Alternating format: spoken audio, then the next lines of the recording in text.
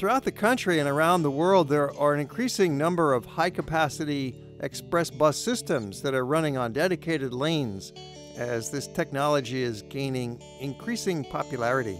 Buses have many advantages over trains for moving large numbers of people in the city. One of the problems with buses is that they have a negative public image as some kind of diesel fuel consumer, smoke-belching, antiquated machine.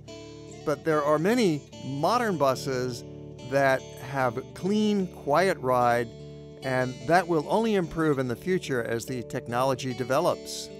When you think of a bus, you naturally would think of today's buses that we see on the city streets.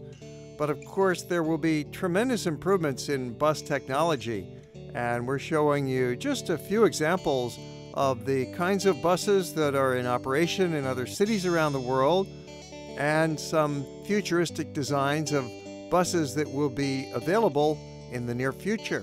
Buses don't have to run on diesel engines. There's a big trend for buses running on natural gas, which is very low polluting, and buses of the future will almost certainly be running on electricity.